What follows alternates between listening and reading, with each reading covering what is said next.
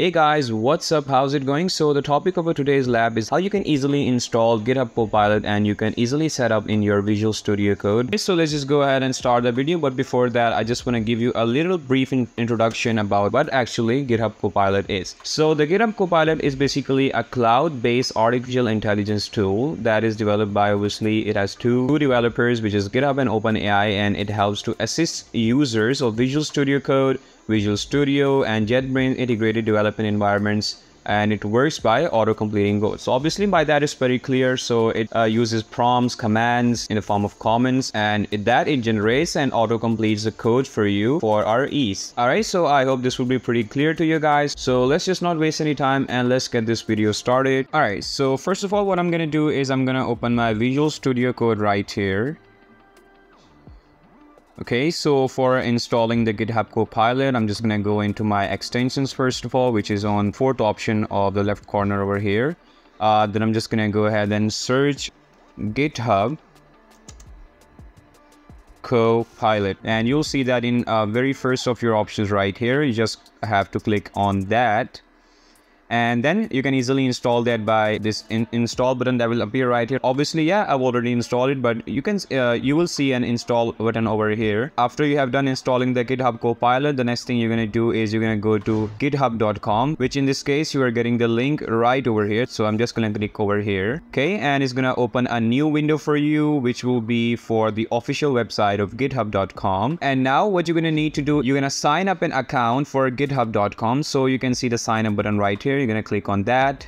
All right, so first of all, it's going to ask you to enter your email address. So I'm just going to enter my email address over here, which is, I'm going to hit continue. And now it's asking me to create a password. So you're just going to create a unique, strong password. And now it's going to ask you to choose a username for yourself. Okay, so after we're done with everything, we're just going to go ahead and hit continue. Okay, so then it's going to ask you some other information if you want to receive any product updates and announcements via email. If you want to hear any updates and announcements from them, so obviously you can hit yes, but now I'm just gonna hit no for that because I don't want it. All right, so it's gonna ask you to verify some human puzzles. All right, so I guess that's all. After we're done with the puzzle, we're just gonna go ahead and hit this button which says create account. I'm just gonna click on that.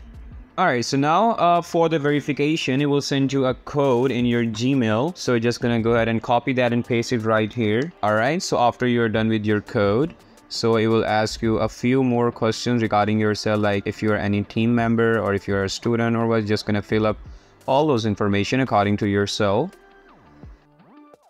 I'm gonna hit continue, and after that it's gonna ask some more questions. Just gonna answer that according to your need. Okay, you're gonna hit continue for free, and yeah, yes, it's initializing right now. Alright, so it seems like our GitHub account has been created. So after that, you're just gonna go ahead and go to this little badge right here, and you're gonna hit future preview. Over here, your few features will be disabled by default. You're just gonna go to them and enable all of those which are disabled, like this rich Jupyter notebook disk. You're gonna enable that as well. You're gonna enable project migration as well. And yeah, I think that's working pretty fine now. Yeah, so after you're done with the account and everything, you can simply minimize or close this file. Come back to your Visual Studio Code. You're gonna generate a new file, a new text file, select a language. I'll be selecting Python for today. All right, so now we'll check if our Copilot is working or not. We're just gonna hit a comment, any comment here, just to see if it'll generate the code for us or not. So for the comment, I'm gonna ask him to write me a program that prints out the number of seconds in a year. All right, that seems to be interesting. Let's just go for that. I'm gonna hit enter. All right, so you can see it's suggesting me the code. It just applied a simple function of print in which it's gonna be multiplying the days of the year to 24, which will be converted into hours, and it will be converting that to minutes and then seconds. See, all right, I'm just gonna hit tab and press enter. I'm just gonna go ahead and run this file just to see if we have any correct output. Let me just save it first by hitting Control S. For the output, we're gonna go to terminal. We're gonna go to new terminal, and let's change this PowerShell to command prompt. All right, so first of all, we'll do command of desktop, and after that the format for the output, which is Python, and the name of the file, which in this case is cop1.py. All right, let's just enter now.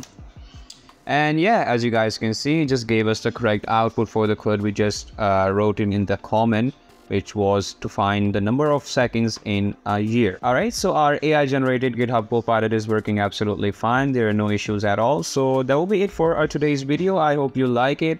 If you do, don't forget to subscribe to our channel, and to watch more videos like that, keep following, and I'll catch you guys in the next one. See you. Bye bye.